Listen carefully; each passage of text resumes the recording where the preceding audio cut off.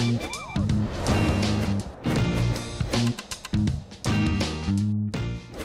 name is William Justice, and today I'm going to give you my initial thoughts on Davinci Resolve 17. I've installed it and played around with a lot of the different features. I watched the live stream yesterday, so I kind of saw all the different things that they were doing. It's really interesting. They're throwing a lot of stuff into the program, and they're continuing to make improvements. I think my number one issue, which I'm going to have to hold out judgment on, and you know, this is early software, but it's the performance and stability. I want software that goes fast, that's not slowing me up when I'm wanting to be creative and try out different ideas, because I tried a lot of things. If I'm having to wait for things to render, things like that, it slows down my creative process. So if it can be as fast as possible, that's what I'm looking for, and don't crash, don't blow out. That's very frustrating. But other than that, I really like the direction they're going on with the features. It looks a little bit different, but there's a lot of things in there that they're adding flexibility, and they're giving all of us more options to create some amazing videos. And there was a big surprise, and I'm going to talk about that in just a second when I get into the video. It was something I wasn't expecting, but was hoping for, and it just showed up. It was there, and I'm glad it's there, and I'm going to keep on using it. So anyway, this is just going to be a real quick video, just going to talk through a lot of what I'm seeing.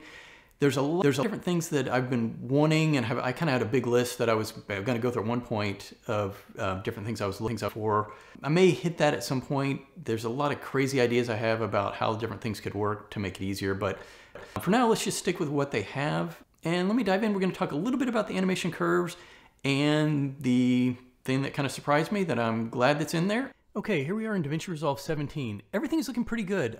So far, I like what I see. Really, a lot of it's going to come down to playing with the features, and I need to spend a lot more time and dive in, but it looks like they're just continuing to improve on what they've already done. Every little thing gets it a little bit better. Obviously, there's always going to be things you want to work different, but for the most part, this is going to get the job done. So in this video, I'm not going to go through every feature. I just want to touch on a couple little things, give my initial thoughts. I really want to spend a lot more time with it. I like to kind of dive in and really explore the features before I make a video about them. Okay, so in this video, I'm going to talk a little bit about the animation curves, because I think that's really interesting, and it's a powerful feature of Fusion that I'm probably going to be using a lot. Actually, I think I would have used that on my last video. For some of the things, maybe not all of it. But the other thing is the big surprise. So I got in here and started messing around and digging around through the effects library, and I found something that I was not expecting. That was something that I had worked on a few months ago and tried it out, and it didn't work, and all of a sudden it shows up. So basically what happened was I went into the effects library, and they have all the effects here, with the nice transition previews and all the effects previews and things like that. The effects area, this is new here. So before, when you go into effects, you would have adjustment clip and fusion composition. And now they have these Fusion effects, this is great because these effects are created in Fusion, and it brings the power of Fusion right to the timeline. Well, a few months ago, I had been playing around with something, and I was going to see if I could make this work, because when you went into the Fusion macros area, they always had this directory for effects. So I figured, right, let me throw something in there and see what happens. And in Davinci Resolve 16, I did that, and nothing happened. So I kind of forgot about it. Well, I installed 17, and I start scrolling down here, and I see this thing right here, this mask 2. This is something that I had worked on, just played around with to see if I could get it working, never got anywhere, and it starts showing up here. So basically this is a Fusion effect that I created, put into this effects folder in the macro library, and now it shows up, which is awesome. Let me show you what I did with it. So what we have in the timeline is we have a driving through the city clip, and below that I have this gradient background. So this is the effect that I created. All we gotta do is take it and drag it right onto this clip, and it is a mask. So to adjust it, and really all it is just a rectangle mask in Fusion, and I expose some of the properties through a macro. We go into the effects, we click on Fusion right here, and we can adjust the level of the mask, we can adjust the soft edge, give it a border width, really a lot of things. We can invert it, so we can go ahead and invert this mask. Now, if you want to adjust it, all you got to do is come over here, and we're going to choose the Fusion overlay, and then this is just like you're inside Fusion with a rectangle, and you're dragging it around. And this is cutting a mask out through the driving clip. We can move the position, width, height, and even give it a corner radius. Corner radius here. It looks like it had a little update issue. And spin it around. But this is awesome because this was really easy to create, and it brings some of the things you can do in Fusion directly into the timeline. So I'm probably going to be doing a lot more with this. This is really awesome, and I didn't expect it to show up, and actually I'd kind of forgotten that I did it. If anyone's interested in this, I can throw it up on my website if someone wants to play around with it. It's kind of a nice thing. You can cut a hole in an image. So let me know, and if you want it, I will put it on my website. You can download it and just start using it. One thing that I wish they would change here is there's a lot of little nitpicky things probably.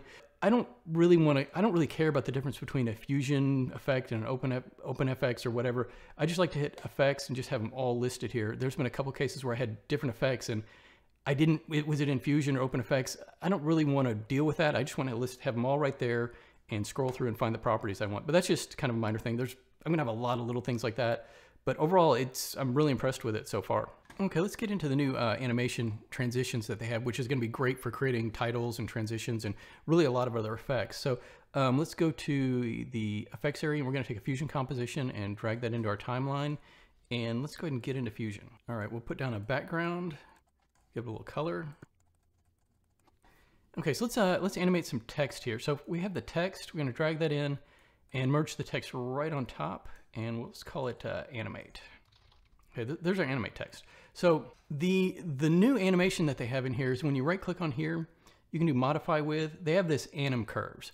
And what that does is that animates the property over the entire length of the timeline. So if you change the length of the Fusion clip, the length of your animation is going to change, which is great. So you don't need to use any keyframes. So if you want something to transition from one size to another throughout the composition, you just use this property. So let me show you how this works. So instead of keyframing, you can right click and choose modify with AnimCurves. And what that's going to do is it's going to start at frame 0, and it's going to have the size of 0, and then it's going to grow it right up until the end. Well, you may not want it to get that big, you may not want it to go that far. So what you can do is come into the modifiers. When we right clicked on it and added the AnimCurves, it created a modifier for us. So let's go to this modifier and see what's happening. Right now the scale is 0.5, and what that means is our text is going to go from 0 to 0.5 at the very end. So that's the scale, 0 to 0.5. So if we come back to the tools, you'll see that when we go to the very end, text goes to 0.5. So if we want the text to be end up a little bit smaller, say we want it to end up like maybe 0.3, we can go back to the modifiers, change the scale to 0.3, and the text is only going to get up to 0.3. So that's kind of nice. And you can also choose an offset. So if we wanted it to start out, as opposed to start out at 0, maybe we wanted to start out at 1, or say 0.1. So now it's going to go from 0.1, and the scale is going to add 0.3 to it. So it's going to go from 0.1 to 0.4 right there. So if we wanted it to be a little smaller, we just go 0.2. And then it'll go 0.1 to 0.3. So that we can adjust the scale. So offset is kind of where the first value starts, and the scale is how big the range is. So we'll reset that. So that's great and all, but there's a lot more control that we have. So if we come into the transition, we can change the curve, we can change the easing, so you can do ease in, ease out, all kinds of stuff like that. But the real power comes in when you come into this custom area here. So this allows you to set up a curve for the animation. So it's going to start out at 0 right down here and go to 1. So that's our curve. So if we wanted it to, say we wanted to come in a little bit faster, we can take this curve right here and bend it up, and the text is going to come in really fast and then slow up to the end. So we want it a little bit faster, we can kind of pull this curve over. It's going to go really fast, up like that. And you can even take a point here and move it down and kind of bounce it, let's say. So it's going to come up fast, it's going to get bigger, get smaller, and then finish up. Go smaller and come back up. So there's a lot we can do with this. And you could even take it and bring this point down back to 0. So now it's going to come up, it's going to hover for a little while, and then it's going to size back down.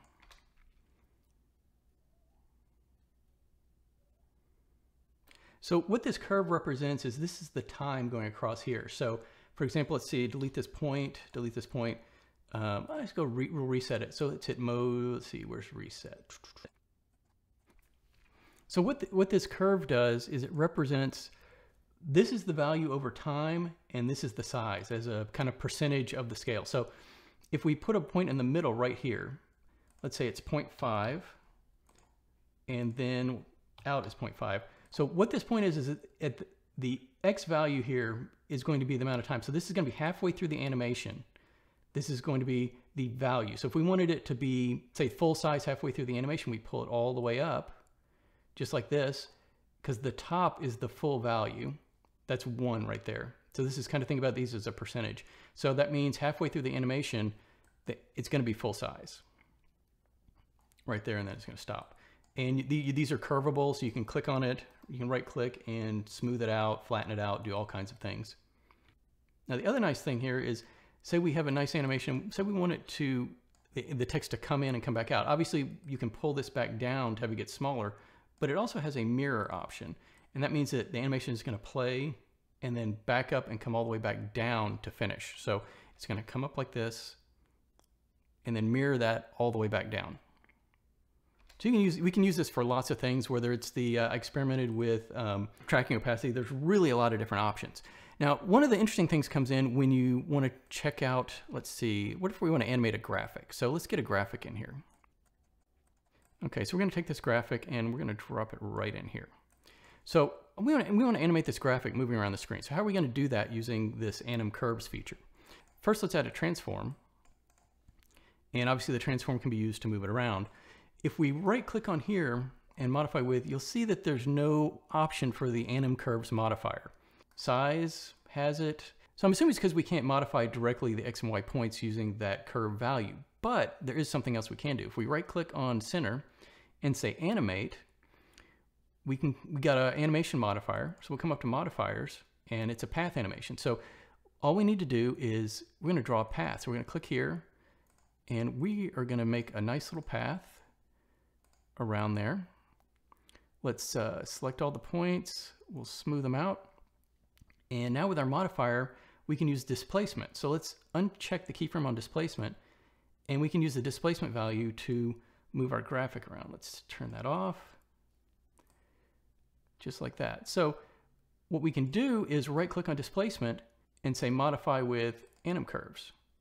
And that means that displacement is going to change throughout the length of the composition. And we can do all the same stuff. We can do the easing. We can do if we do the mirror, it'll bounce back and forth. It'll go get halfway through and then it's going to bounce back. We can do a custom easing.